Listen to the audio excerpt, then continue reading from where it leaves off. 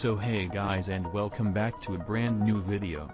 As you can tell from the title, I just finished all the contracts/challenges from this summer update and I earned over 40,000 bucks legitly and totally for free without spending a single dime on this game. Since the contracts don't tell you the exact number of bucks you earned, I'll be calculating how much I earned cause I remember what I bought with all those bucks. So first of all, I unboxed a lot of skin crates. Each crate is 2,500 and I bought 8, so 8 times 2,500 is 20,000.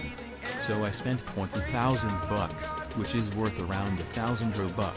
Next I unboxed 3 melee crates. Melee crates cost 900 bucks, so 3 times 900 is 2,700 bucks spent on melees. Next up I spent 15,000 bucks on the battle pass. I unboxed Hidden Star and Agent. I remember unboxing more crates, but I do not remember what skins I got, so I'll assume I unboxed 5 crates in total cause that sounds logical.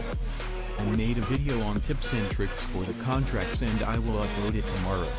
Everyone has the same contracts, I'm pretty sure. I checked with a friend of mine and we had the same contracts.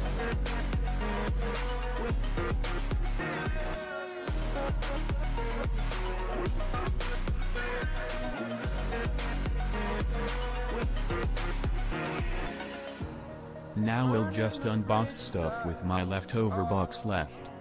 I'm here and I'm feeling exaggerated, that's what you assume. The story's over now, I must. So yeah, that was it. I earned over 40,000 bucks in total for free. Now let's talk about the pros and cons of this contract system. First of all, it's a great system to earn bucks totally for free. Like you can get thousands worth of Robux and bucks just for completing contracts in the game. This is a huge blessing to free-to-play players, and Arsenal is one of the few games out there that isn't just money hungry and looking for the dollar. What other games out there literally give you thousands worth of Robux of in-game currency just for completing simple tasks? Now a con. This contract system kinda inflates the value of bucks since tens of thousands bucks can be easily earned. Now this isn't really a problem for us players. Just a problem for the developers.